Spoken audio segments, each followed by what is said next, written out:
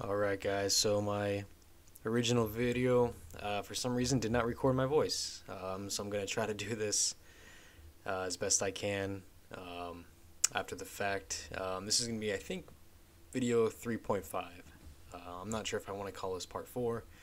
I think I'll just stick with 3.5 just because I'm going to show you guys just a few updates on what I did since part 3.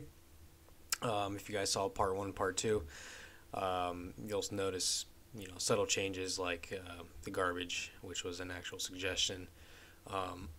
Another thing that I did was I found these body bags on the Unity Asset Store, and I thought that was just a cool touch. And then I added some body bags on tables, which is another cool thing they have.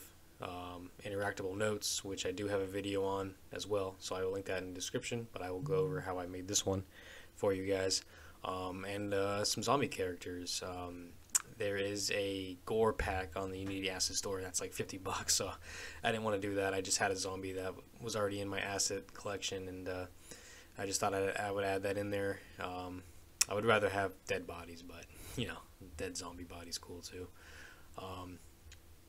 And then to get him to look like he was sitting down, you can just go into his body parts there, and you can rotate them and just mess with it until it looks like he's sitting down. Because they do come in a T-pose. And then these bullet holes actually come with the HorrorFPS kit, so you can just drag and drop them on walls, move them around where you want. I did show you guys how to use quads, and you can add some blood material to the quads. In part 3, I think that was part 1 actually, I showed you guys how to do all this, so feel free to check that out. And the other thing I will show you guys how I did in this video is do the monitor, computer to monitor, which is actually just another quad, which is fairly easy to set up.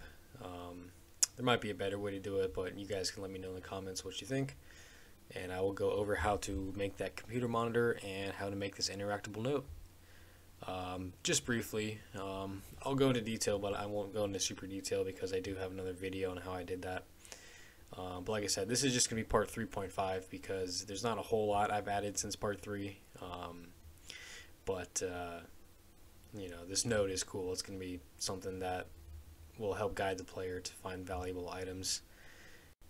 So in order to do this, what you guys want to do is click on the note, click on the material there, and then go to your base map on that material. And when you click on your base map, you'll find the actual picture that is used. So you want to go to your file explorer, so you can open that up in like a photo editing app like Photoshop or whatever you guys use. I use Photoshop, it's just a little bit better. So go ahead and open that up in Photoshop. Alright, once that's open, you guys will see something like this. This was one I already made, but yours will look like the one that came with the asset. Left page is the front, right page is the back there. So what I did is I just found this wrinkled paper off Google Images, and I just found this cool font as well. I believe the font is called Maniac. Yeah, Maniac. It's cool. It's got a bunch of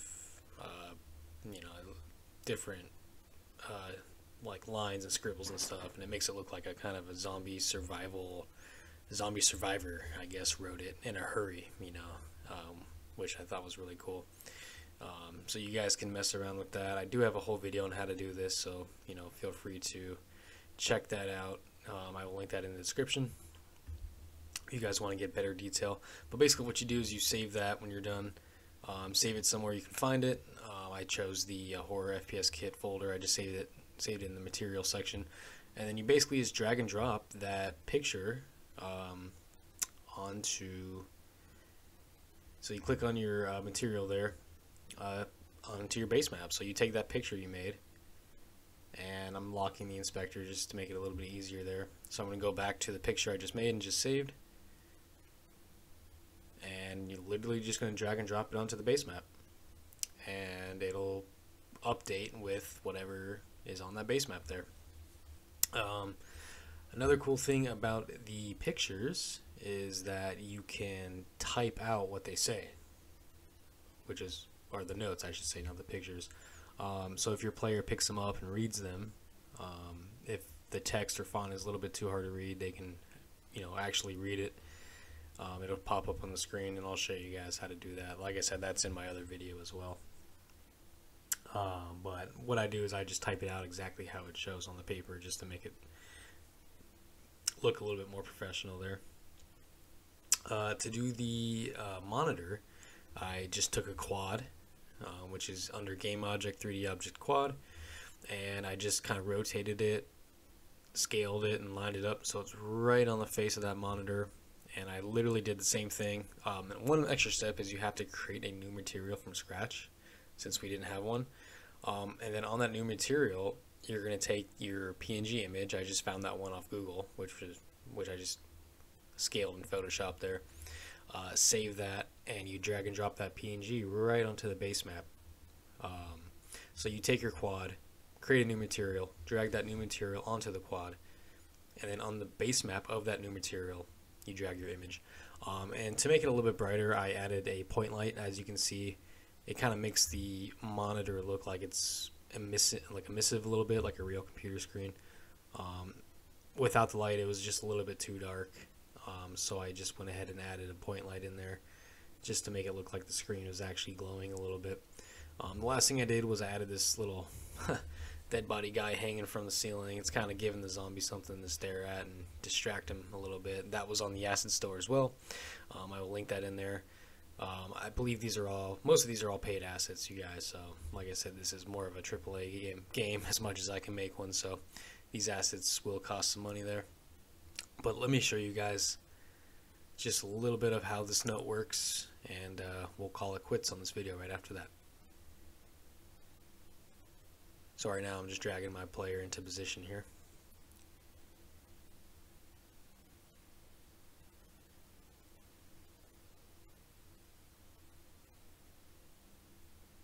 And when we go up to our notes, what we can actually do is we can examine it, pick it up, and when we read it, this is what I was talking about. It'll pop up on the screen there, and your player can actually read the note out, which is pretty cool.